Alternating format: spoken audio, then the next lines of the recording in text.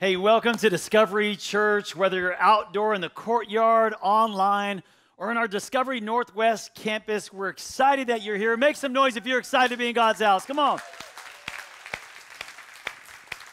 We're in part 2 of this series called Dream to Destiny. Here's what I know, absolutely. You have a dream from God. God created you on purpose, but He created you as well for a purpose. You have a dream and you have a destiny. Many people live with the dream, but never in the destiny. This series, we're going to be going through the life of Joseph, one of my favorite characters in the Bible, found in Genesis chapter 37 is where we're at for the next few weeks.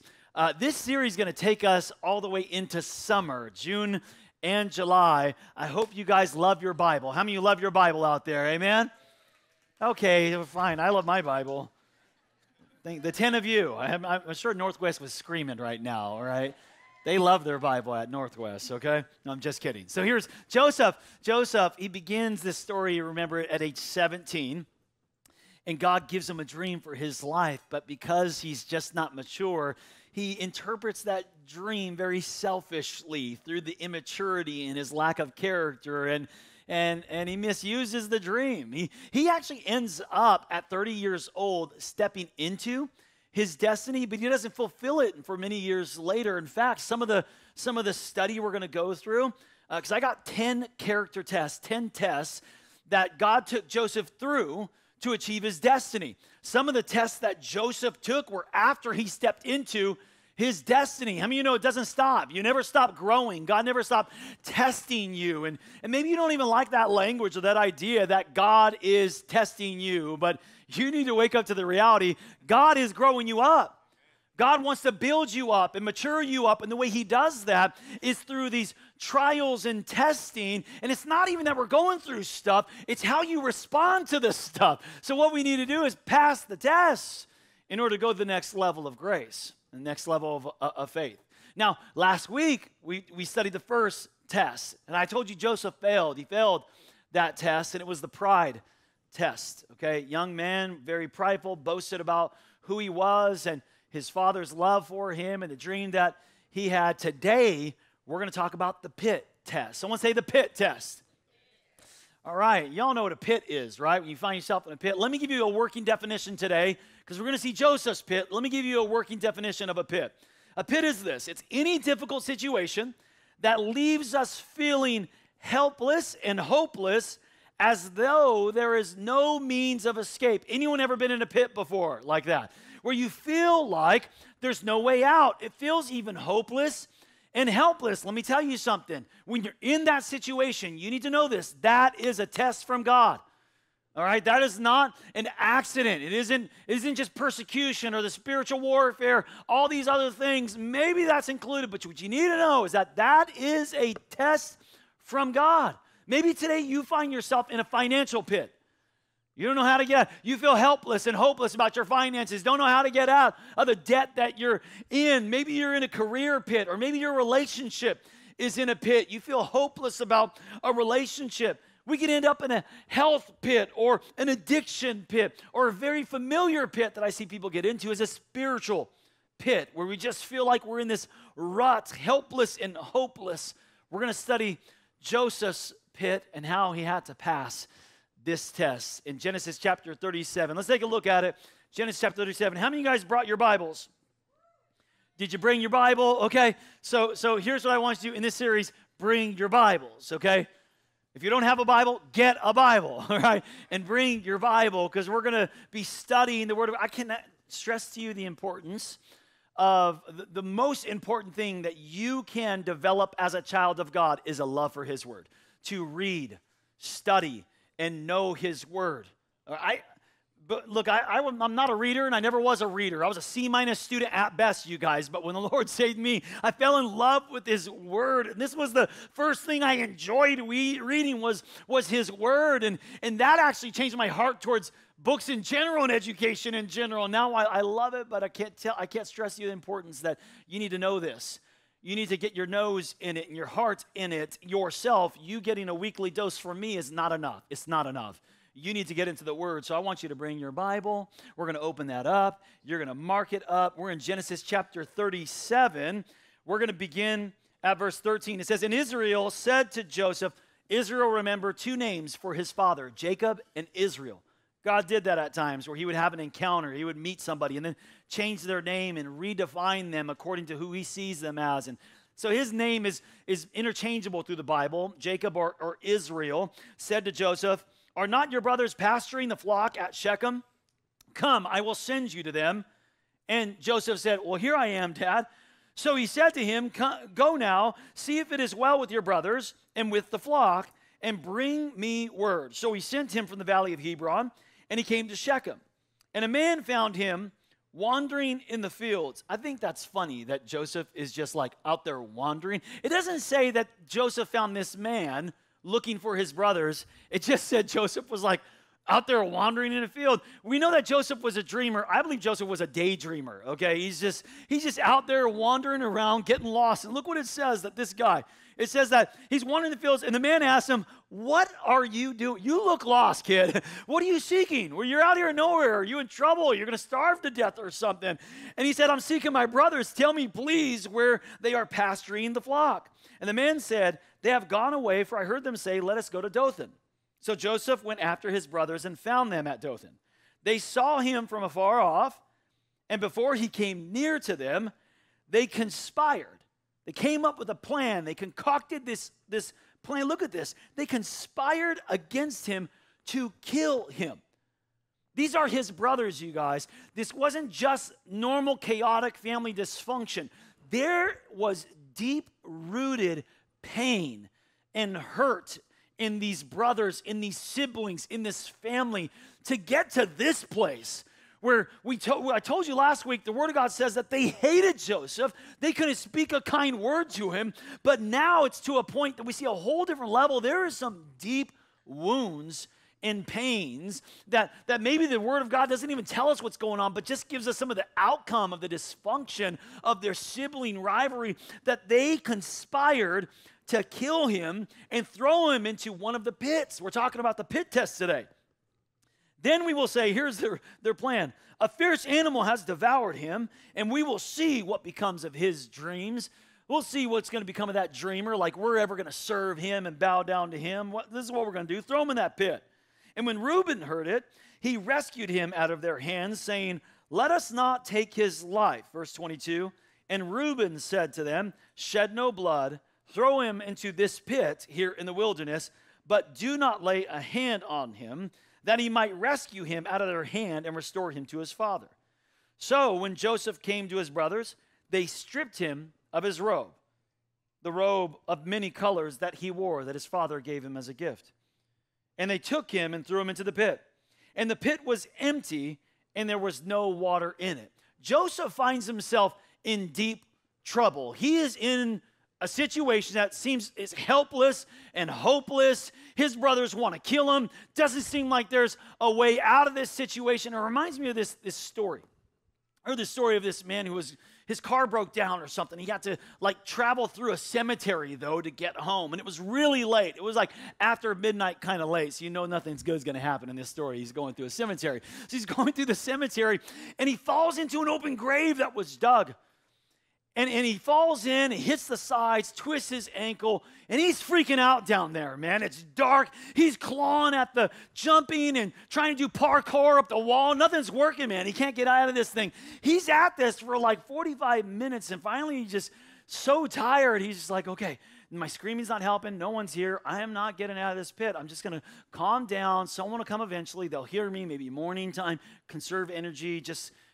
And so it was about 30 minutes later, this drunk was going through the cemetery, and he falls into the same pit that guy was in. And this drunk dude is freaking out at the bottom of the pit. He's screaming, "Help, help," and he's clawing at stuff, trying to jump up. And in about like 15, 20 minutes, he gets tired. He kind of stops for a breather, and then he feels a hand on his shoulder. And he heard a voice say, "Hey, you ain't ever getting out of here." But he did in 2 seconds flat. Moral of the story, you can get out of a pit if you're properly motivated. Okay? So, We're going to talk about how to get out of the pit today. You might find yourself in a pit today, one of those various pits, or maybe you find yourself in a cycle or a pattern of getting into the same pits, okay? Remember, when you don't pass the test, God won't fail you. He'll bring the test back around again for you to pass it. So you might have a cyclical pattern. You look back in your life and you see a pattern of you falling into the same pits. You know what that is? That's God giving you another opportunity to pass. You can grow up to be who God has called you to be. So we're going to talk about how we get out of the pit, but I actually need to show you how you got into it in the first place. We all get into pits. You all know that, right? We all get into these dark moments of our life, okay? John chapter 16, verse 33, Jesus said, I've told you all this so that you may have peace in me, but here on earth you will have many trials and sorrows. No matter how righteous you are, holy you are, doesn't matter if you're an apostle, you're running with the crew of Jesus, don't matter. You are going to have many trials and sorrows, yet there is a peace in the midst of that. And here's what he said, but take heart because I've overcame the world. Here Jesus is saying, look, I know you're going to go through pits. I know you're going to go through trials. I know you're going to go through sorrows, but I have a peace that will protect your heart in the middle of it. So how do we end up, though, in this pit? If you're in a pit today or you have cycles of pits, what happens? Let's diagnose this together. How did we get here? And we'll look at it from Joseph's perspective as well. I think it's a few different ways we end up in a pit. Take some notes with me. Number one is this. We can fall into a pit, okay? We can fall. And not like it's an accident. Like, oh man, I just fell into addiction. No. Here's what happened. You were dancing around the edge for too long. You were going in the wrong direction. You were trying to see how close you can get to the edge of that thing. We were going the wrong direction, messing around with the wrong people in the wrong places, and that's what got you into the pit. It's our own foolish choices. It's our engaging in sinful habits. We can be overtaken by an addiction, or for some of us, it's our uncontrolled tongue that gets us into some pits in our life. We fall into that pit, but it's not like it came out of nowhere. It's where your feet were stepping. It was the direction your life was headed. Chances are, when you look back on your life and you look at the different pits that we have, most of the pits that you were in were dug by yourself. Let's be honest. Most of the pits we fell in, I dug it myself. I fell into that thing. I was going that direction. I was getting too close to that thing. We fall into it. Proverbs chapter 14, verse 12 says, there's a way of life that looks harmless enough. I can get out of that. That hole don't look too bad. That pit don't look too bad. I can jump out of that. That wouldn't hurt me. I'm strong. I can handle that. There's a way that looks harmless enough, but look again, it leads straight to the pit of hell. Okay? So we find ourselves in pits because we fall into them, the choices we're making, the things we're engaged with. The second reason we end up in a pit is we can actually get pushed into it. This is where some of you would say, like, look, I didn't make the choice. They attacked me. They were coming after me. It was their choices, man. Maybe a friend stabbed you in the back.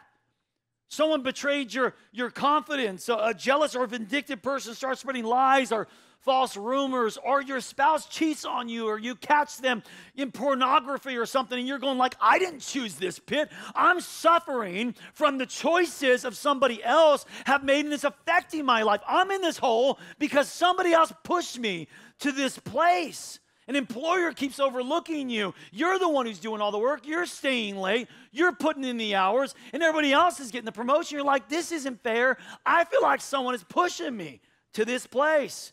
Psalm 88, David talked to God this way. He said, God, you made my friends to loathe me, and they've actually gone away. Look what he says, I'm in a trap. I feel like there's no way out of this thing.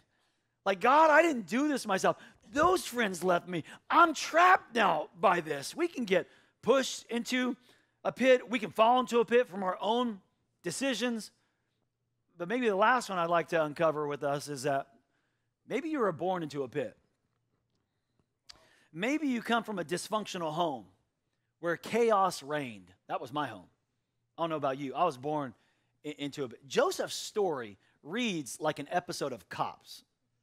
Remember Cops show? You guys, it's like one of his brothers is a rapist. Some of them are murderers. I mean, they're trying to murder and his Joseph himself, throwing him into this pit. Even Jacob's own father neglected to protect Joseph against the dysfunction, being tormented by his brothers. I don't know if that describes your life, where you feel like chaos reigned in your home. And even today, maybe like, you've been away from your home for years, but you still bear the mental scars and the emotional scars of your chaotic home.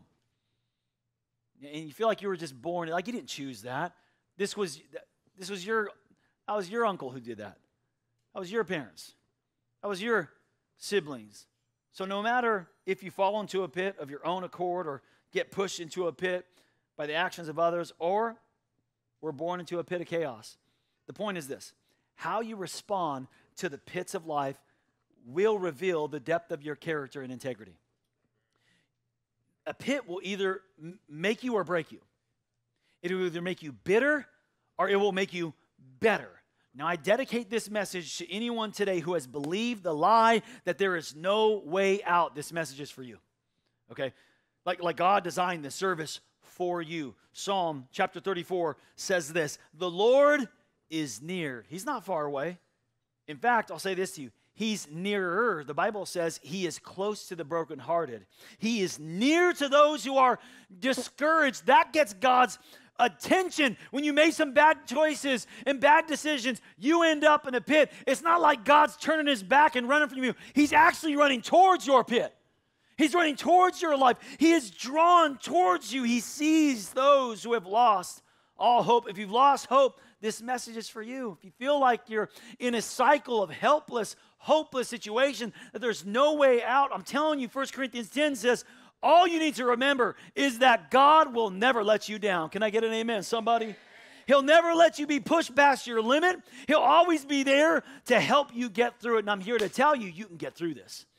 You can get out of that pit. You can get out of that situation. You can come up out of this thing. And I'm not hyping you up. This is the word of God here.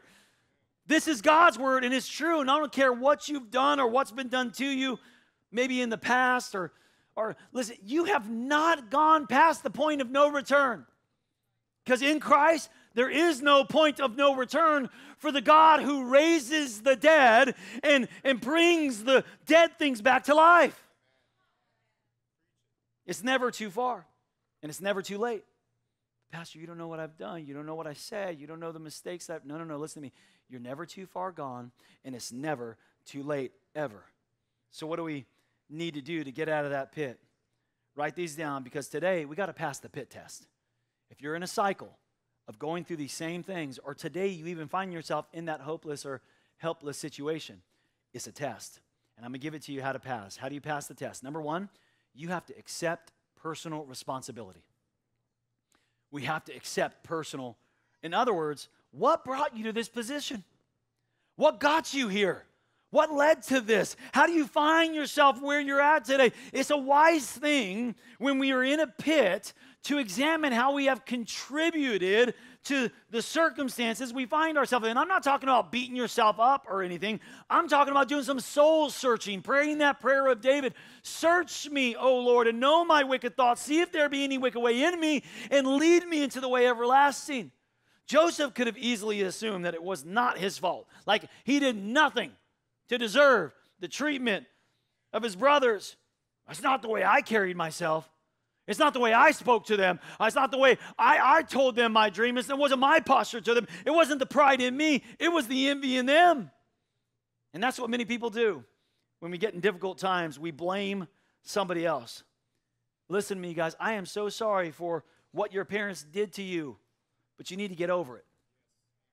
I am so sorry about the pain that you experienced in your past, but you need to get over it. You're a 40-year-old man. Time to do something with your life. Okay? Time to do something for God. And I'm not minimizing what you've been through, but I'm telling you, you got to pass this test. You can't stay here. You can't keep blaming people. You can't keep pointing the finger at everybody else. Too often, we allow the past circumstances to determine future outcome. And the only power that the past has over your future is the power you give it, the power you surrender to it. We look for some other reason why we're in the pit, why our marriage is suffering the way it is. And I'll tell you, Pastor, it's her, it's her fault, it's his fault. That's why I'm suffering. It's all them, and we look for the bad guy. Or if we're suffering financially, it's got to be, it's because my job, and I'm not getting paid enough. If I only made a little bit more, if I could actually do that, sure. No, it has nothing to do with your lack of stewardship, that you have no budget, and you're spending more every month than you bring in, and you're piling on your debt. Has nothing to do with your own. Come on, you got to wake up and take some personal responsibility. And it's not just the envy in the brothers, but also pride within Joseph that led him to that pit. See, when we go through a difficult time, we got to refuse the temptation to find the bad guy, to pass the buck and to blame somebody else or something else. Joseph's brothers hated him. They hated him, yeah, but what did Joseph do to cause that? Did he contribute to that? In fact, think about this. Why wasn't Joseph tending the flock of sheep with his brothers in the first place? Why was he there? Oh, he's 17 years old. No, we see David was 17 years old, and he was by himself tending the sheep while his brothers older were at home. So no, he was well past the age to be able to contribute to the responsibilities of the home and not allow his brother. Why wasn't he even there in the first place? I researched this. Most scholars believe that there was such animosity between Joseph and his brothers that Jacob had to separate them for fear that they were going to hurt him, beat him up, or do what they did. When Jacob asked Joseph, go check on your brothers, think about that. Why did he ask him? His older brothers are 20, 30, some of them are in their 40 years old. They don't need his help, 17-year-old kid. Why did Jacob, was it possibly that Jacob was trying to reconnect their relationship? Was it possible that he was like, kid, you need to get out of the house. Come on now. Go help, go do something. Go help your brothers, okay? Could it be that he was trying to have them restore their relationship? And then on the way, remember, how did they know? How did they know that it was him coming? Let's look at it. Joseph, in Genesis chapter 37, it says, now when they saw him, his brothers saw him afar off, even before he came near them, they had time here. They conspired. They concocted a plan. Oh, what are we going to do? We're going to prank him? What are we going to prank? And then just escalated probably to like, let's kill him. We're going to kill him, okay? So they had time to develop the plan to conspire against him to kill him. Now, how did they know it was him? It was that dang coat he was wearing all the time. That coat of many colors that day. He wore it everywhere so proudly, man. He wore it in Bakersfield in July, man. He like, look at it.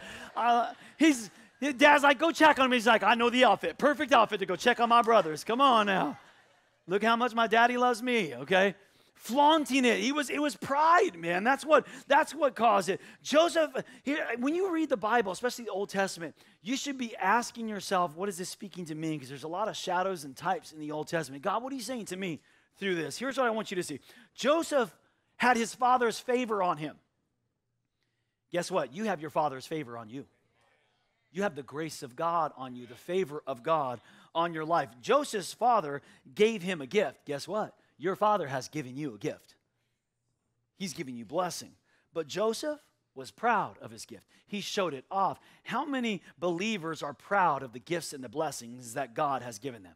See, we need to realize that the giver is so much better than the gift. We need to fall in love with the giver and not the gift. Some people, when you're talking to them, they try to slip in their coat. You talk to them for a little bit, they slip in how proud they are of something. Maybe just a little while after talking to them, and they tell you about how much money they make. Little while after talking to them, they slip in what position they have. Little while after talking to them, they just kind of, what car they drive, their education or their status. They slip in their coat in the conversation real quick, flaunting the coat that God has given them, the blessing and the favor that God has given. Sometimes we flaunt our spiritual gifts. I've had people come to me, they're like, Pastor, I'm a prophet. I want to say, I'm a prophet too, and I knew that before you said it. But 1 Corinthians chapter 14 says that prophecy is given to strengthen, encourage, and comfort. Why you gotta flaunt your coat? Why not just show me your gift? Why not just comfort me? Why not just encourage me? Okay? Why don't you just show me your gift and not your coat? Why don't you stop showing your coat and just start doing the gift? Just start being a blessing, being who God has called you to be. And this pride, this insecurity that goes Joseph in trouble. It's what gets us in trouble. Now listen carefully here. I'm about to tell you something that's strong, but you need to hear this, you guys. Joseph, he had a gift from his father, just like we have gifts from our father, but his pride, because of his pride and because of his arrogance, listen carefully, he lost his gift. Now some of you are like, wait a second. I know Romans chapter 14 says that, or 11 says that the gifts and the call of God are irrevocable. Like, so I hear you. I know that verse. Two things I need to say about that verse. Number one, that's not talking about you. It's talking about the Jewish people. Read Romans 11. That's talking about Jewish people. Number two, if you do want to apply that to yourself, that analogy, I'm okay with that God's not going to take the gift back because I didn't say that the father, Joseph's father, took his gift back. I said he lost it. We have seen so many people lose their gift, lose the blessing that God has given them because they lacked integrity. They lacked character. We see so many people lose the blessing and the favor of God, the gift that God has given them, because they did not pass these character tests. Now, don't get discouraged if you're here today and you feel like that's you, because remember, you're never too far and it's never too late. See, Joseph had one coat. Remember, towards the end of Joseph's story, we're going to read it and study in these 10 tests. He becomes the governor over all of Egypt, second in command of all of Egypt, the second wealthiest man in the entire known world at the time. He lost one coat, and I'm telling you, if you repent, respond to God in repentance, he will restore what's been taken from you 100-fold. I believe he lost one coat, but I believe Joseph had a cloak closet. He had one of those buttons you press and his coat's just passing by. You know what I mean? But you got to accept the responsibility. You got to start here. How do we get out of the pit? You got to stop blaming others. Here's the truth. Psalm 51 says this. David said, I've been out of step with you for a long time. That's how I got here. That's how I got here. I've been out of step, man. That's how I fell into this thing. I shouldn't have allowed this. I shouldn't have made the decision. I should have reacted that way. I shouldn't have been around. I've been out of step with you for a long time. In fact, I've been in the wrong since before I was born. And what you're after, God, is that truth. You need to admit that truth from the inside out. That is accepting responsibility. Number one, if you want to get out of the pit, you got to accept responsibility. Write down number two. After you do that, number two, we have to seek God's perspective. Seek God's perspective. See, when we ask, what got me in this position, we need to get God's perspective now in the pit, because every time, listen to me, every time you find yourself in a pit, it's easy for it to become dark and despair and discouraged in that place. The first person that's going to show up when you get in the pit is the enemy. It's the accuser of the brethren. It is Satan and his demons to come and confuse and condemn you in the pit. How do you know if you got the perspective of the enemy or you have the perspective of God? When you're going, God, help me out of this. I take responsibility. But now you need to get the right perspective. How do you know you got the right perspective? Here it is. Here's the test. Is it condemnation or conviction? Because condemnation comes from the enemy and conviction comes from God. What's the difference? Conviction is from God, and here's what it does. It draws you to God and to God's people, into community. Condemnation does the opposite. Condemnation draws you away from God, where I don't feel like praying. I don't feel like going to church. I don't feel like going to group. I don't feel like reading my Bible.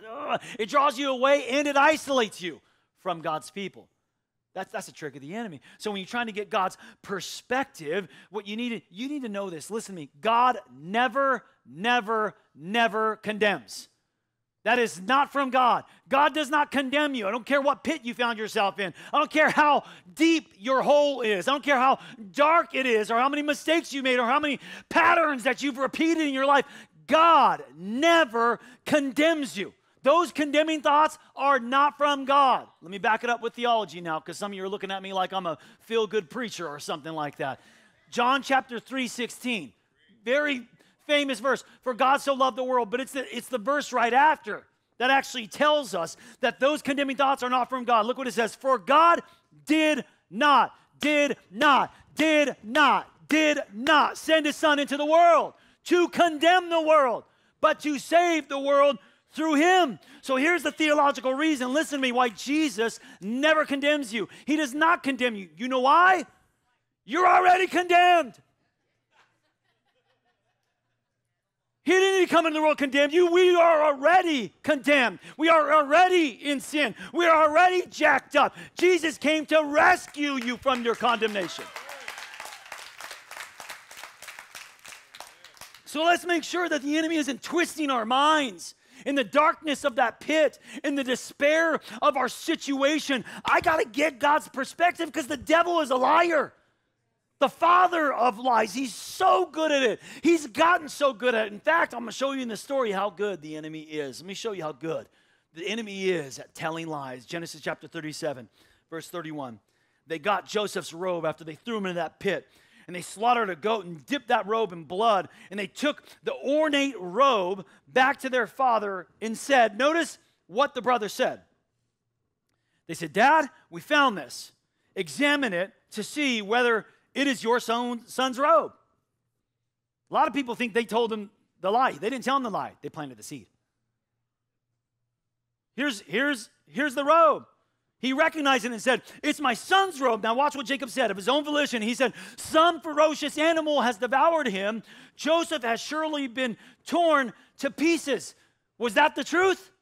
No, that was a lie. He came to that. Here's what you need to know about Satan. He's such a good and experienced liar. He will even fabricate evidence to back up his lies. He will bring to you evidence to further cultivate the lie and the deception. Jacob comes to his own conclusion. A lot of people think it was the brothers that told him. The brothers didn't. He saw the evidence. And this is what the devil will do. He'll come to you and say, you're never going to be healed. And here's the evidence. See the report? Look at the doctor's report. You're not going to be healed. Your business ain't going to make it. Are you kidding me? Look at the annual report. You're in the hole. You're never going to get out of here.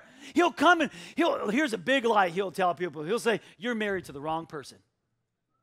And he'll give you evidence too. You want to know the evidence he does? He'll bring the evidence to you. Look how opposite you are. Of course you're opposite.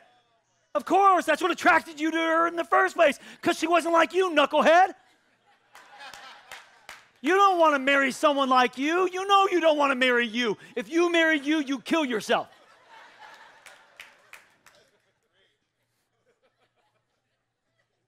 He'll give you evidence. He'll show it to you.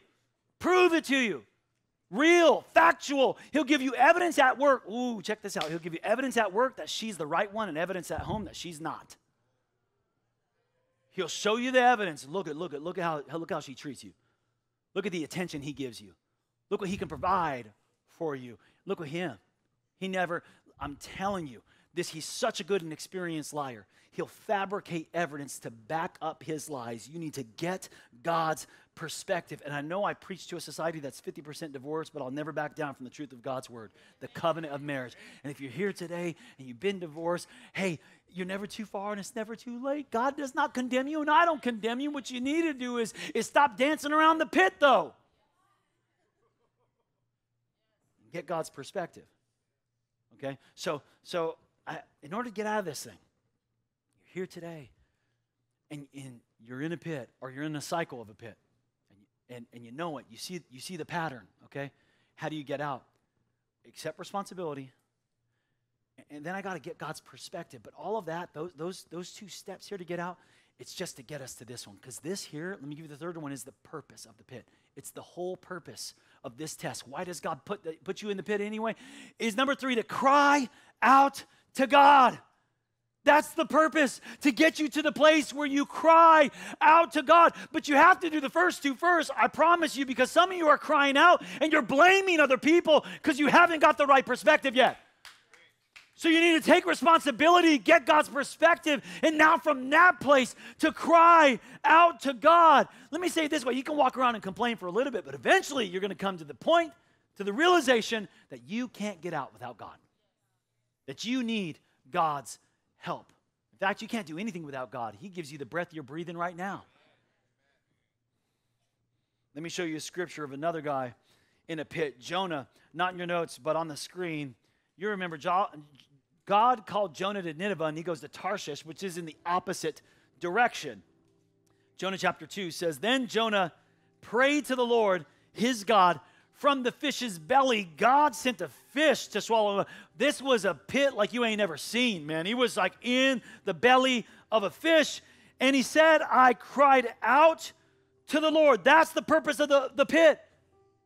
Listen why he cried out. Because of my affliction. See, affliction can be a good thing if it causes you to cry out to God. See, that pain that you experience and that hurt and that pit and that what other people did and what you did to yourself, the affliction, you need to get God's perspective on this, okay? Because that affliction is actually good if it gets you to this place to hit your knees and cry out to God. To cry out, that's what he did. I cried out to the Lord because of my affliction, and he answered me out of the belly of Sheol. Sheol's an Old Testament word, sometimes even translated the pit is what it is, a pit. I cried and you heard my voice. You've brought up my life from the pit, O Lord my God. I wonder if Joseph, for the first few hours in that pit, if he was like rehearsing how bad his brothers were and how good he was, right? Just coming to check on my brothers. And here they are, picking on me again. And how dare they? They're so jealous of me just because Dad loves me more and he treats me. And man, God, you gave me that dream that they're going to bow down.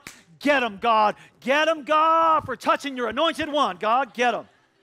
And he's like, I bet at first he's like in this wrong perspective, but I bet after a little while, he's like, okay, God, I probably shouldn't have said it like that, okay? I probably shouldn't have been boastful about what I said about them bowing down and stuff. And okay, a little bit. It's a little bit on me. Okay, I'll take a little bit of it. Since I'm talking to you, I might as well admit a little bit of it. And then I think after a few hours in that pit, you see Joseph on his knees crying out, okay, God, it's me. It's me. I did it. It's my fault I'm in this thing. It's my fault. And because something happened in the pit that changed Joseph's life forever. He comes out of this pit. We're going to talk about it next week and the weeks to come. A new man with a new level of anointing and power and gifting. Something happened in the middle of his pit, a pit that he both dug and people did. It was a combination. People did to him and he dug and he was born into. All of those was Joseph's story. It might be a little bit of your story too, but he came out of that pit a new man, something transformative of the affliction of his pit, of his despair, of his darkness.